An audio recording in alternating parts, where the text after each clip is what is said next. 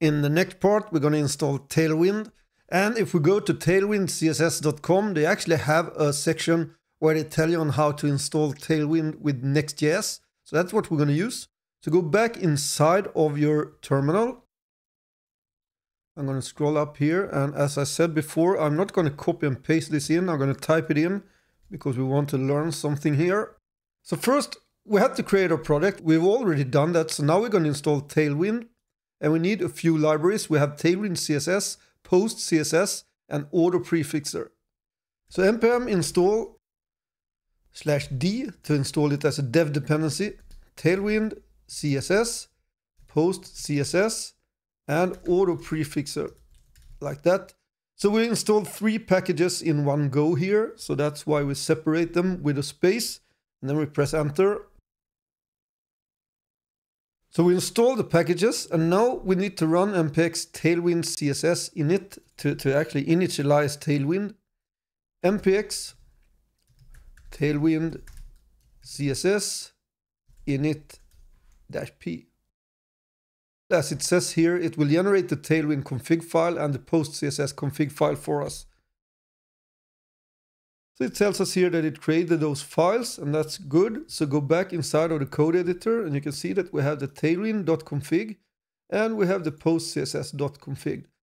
We need to specify the paths to our different components and pages, because in Next.js, we have our pages in the pages folder, and then we're going to have a components folder where we're going to have the small components that we're going to use for our pages. So up here, you can see that we have this content. For now, it's an empty array. So we're going to fill this up with a string, and we give the path to our pages. So ./pages/ ** or asterisk * dot curly brackets. And then we specify the files inside of here. We want our JS files, we want our TS files, we want the JSX and the TSX. So that is going to grab all those file types in the pages folder and the subfolders to the pages. And then we have a comma and create another string. And that is going to be ./components ****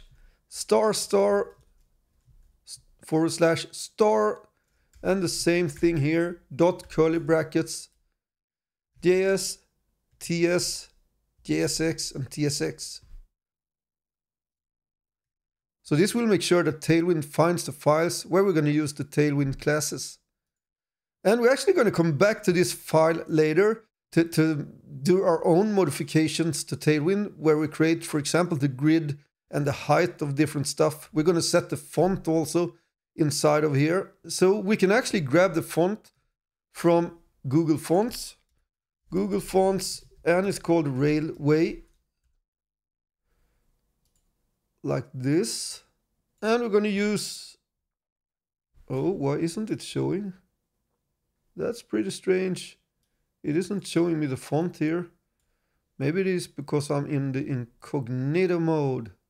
I don't know why, but let's see if this works. We're going to need the regular 400, so I'm going to add that one, and we're going to need the bold one, 700. And here you can see that we have the link here, so we grab this here, copy it, and inside of the pages folder, create a new file that's called _document.tsx and paste it in there. For now, it's not going to be like this, but bear with me here. I go back, and if we check the Next.js documentation, so they have a section about font optimization, and it's built in Next.js since version 10.2. And we can just grab this one here and copy it if we want to do that. But yet again, I'm actually going to type it in. But I wanted to show that it's from here that I got this code.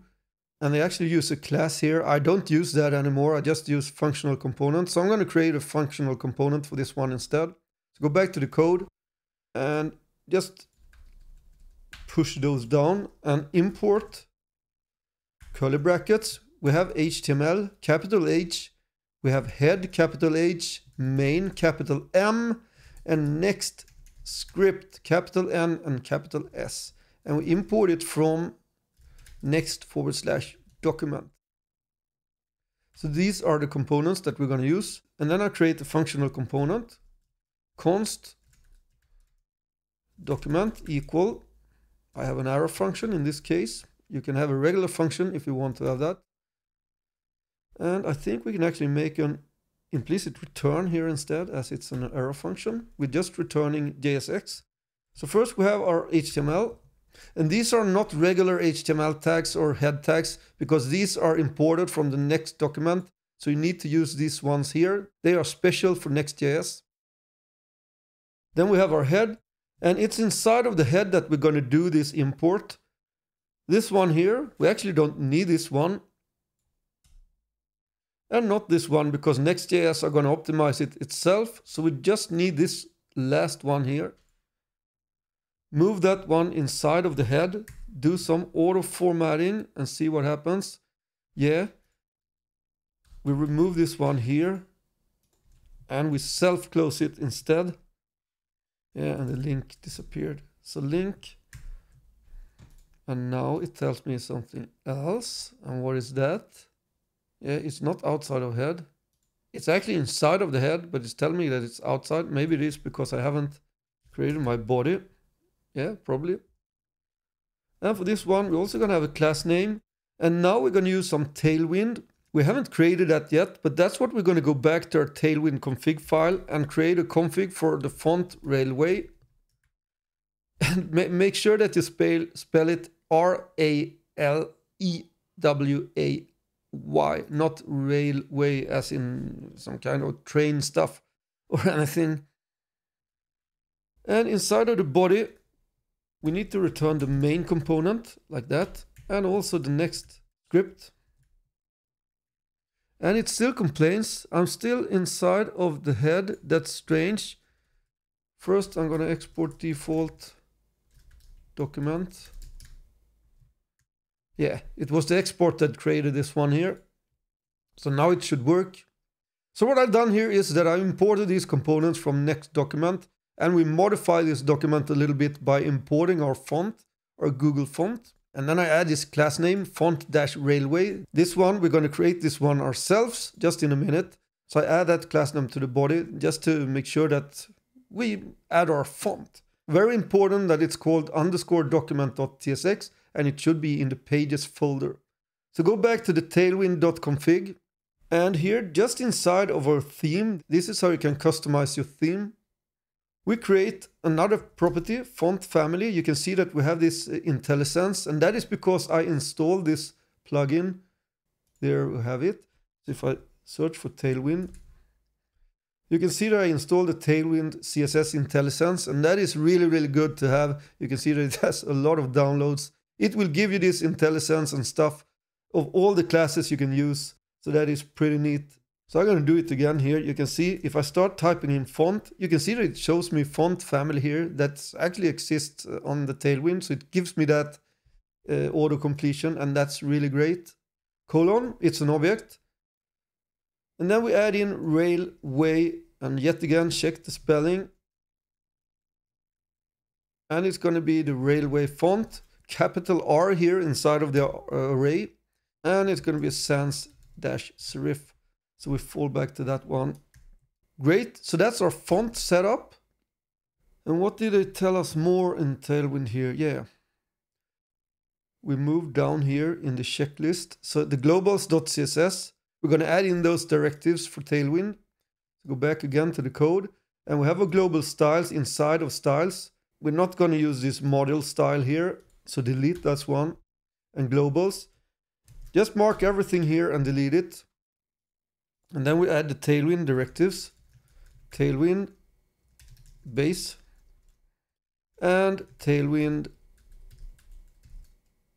components. And then we have the last one, Tailwind utilities. Like that.